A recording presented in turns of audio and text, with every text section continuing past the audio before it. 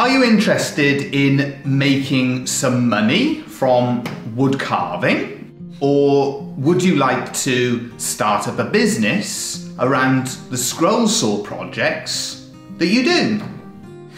Well, in this video, we're going to share some ideas that can be used as the basis for your own wood carving or scroll sawing business.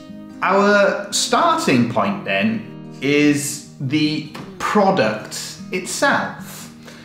Now, there's a number of ways that you can approach this, but some thoughts and tips that might be useful are to think of things that are actually useful items, practical items. When we first started, the Love Spoon, it wasn't the focus of our business. We used to make all sorts of different items like egg cups. We used to make a lot of key rings, clocks, barometers, thermometers, money boxes. So that's our first tip, is to think of products that are useful to people, that could be easily made and a good source of income for beginning your woodworking business. Other things you might want to think of are trends. So things that are trending can be a good way to find a niche for yourself in woodworking. Occasions, Christmas. So as an example, Christmas tree decorations. They're a popular item. We find that we're busy around Valentine's Day, but you have other occasions that might be useful to concentrate on. Easter, Mother's Day, birthdays. Think of occasions and celebrations when people are looking for gift items. So that's another tip, is to target trends and occasions as a basis for making a range of products. Another tip comes down to the materials. When you're starting out, we always suggest trying to keep costs down. So if you go and spend a lot of money on very beautiful woods that's been processed and ready for you to work in, it makes life easier, it can make your product more appealing, but it's more expensive. We recycle and reclaim a lot of what we do, which makes it a benefit from a business point of view because it keeps your costs low, but it also makes it appealing that you are an eco-business and you are conscious of protecting and preserving the environment around you.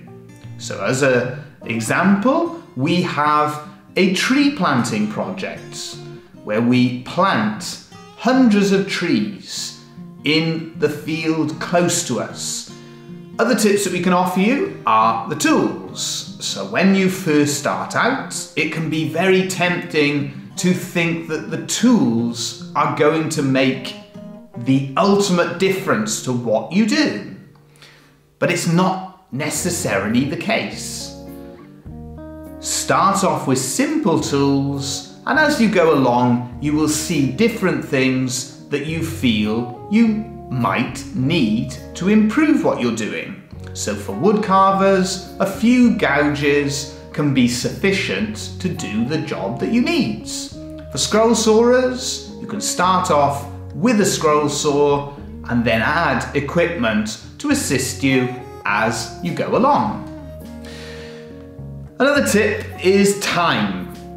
Now, time is precious, and for a woodworker especially, time can be the greatest issue of all.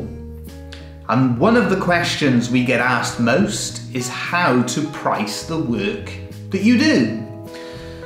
And the answer is, it's very difficult. Getting your price right is one of the biggest challenges, in my opinion, woodworkers face. We're surrounded by products that are produced using cheap labour, using mass production, and this creates an idea that the products can be made for next to nothing. But you as the maker have to take control. How much is your time worth? And from here you can develop a pricing structure accordingly. My tip would be to price what you do fairly. What is a fair price for the amount of time you have spent working? If you stick to that rule of pricing fairly for the customer, in the long run, everyone is happy. You're happier making it, and the customer is happy because the finished job will be the right price for the amount of work and effort that you've gone to. So for this video, that's probably my number one tip, is to get the pricing right, and from the outset, get it clear in your head the right price for the time that you are investing in your work. Another tip is to have a story and a message. What is your work all about? For me, it's an extension of ourselves, of our beliefs. We put the things that are important, that we hold dear to ourselves, we share them through the work that we do. We're fortunate working with Lovespoons. Love is in the name of what we do, but that is the message that we try to put across in our work. We share a message of love with everyone. So having a story and a message gives your work more meaning, more individuality, and more appeal to potential customers. Another tip I can give to you is to take advantage of modern technology, social media, Facebook, Instagram, Twitter, YouTube, TikTok. The list goes on. Use the ones that you're comfortable with. Take advantage of it. It's a fantastic method for sharing your work with your customers and future potential customers. Share photos, share your ideas. You develop a community around yourself where everyone can benefit. We try to make more and more videos here on YouTube. We love to be able to share what we do with you all. It also allows us to share the work that we do, but hopefully you as the viewer can benefit from some of the ideas, the methods and the tips that we share with you. The idea is to develop community, and together we all grow and develop. Another area to look at when we're talking about setting up businesses, earning a bit of money from the work that you do, and that's to do with competition. Now the reality is, whatever you do in life, there's going to be competition. So whatever business or whatever you decide to do, you're going to have competitors. So my tip is don't worry about it. Don't focus on it. Don't put too much attention to it. Put your energy and your efforts and your focus on your own work.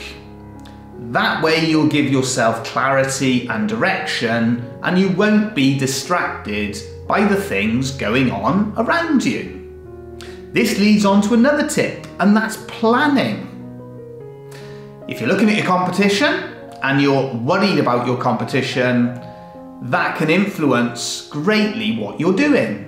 So, if you concentrate on what you're doing, it allows you to plan out your own direction, to chart your own course, and to do the things that you would like to do and that you think are best for yourself. A final tip then that leads on from that as well, and that's enjoy what you're doing. It's great fun. We're very fortunate. Being able to make a living from wood carving and scroll sawing is a privilege, and we're very grateful that we're able to do that. So whatever you choose to do, whatever your choice is, make sure you're happy with it and you enjoy it. You'll be more productive in the long run. So there we go. That's our list of tips that will hopefully help some of you if you're interested in making money from wood carving and scroll sawing. Let me know in the comments section which one of those tips do you plan on using. If that's been useful, you can give us a thumbs up. If you're new here and you like what you see, don't forget to subscribe and ring that bell. When we upload another video, you'll find out about it. And as always, thank you again for watching.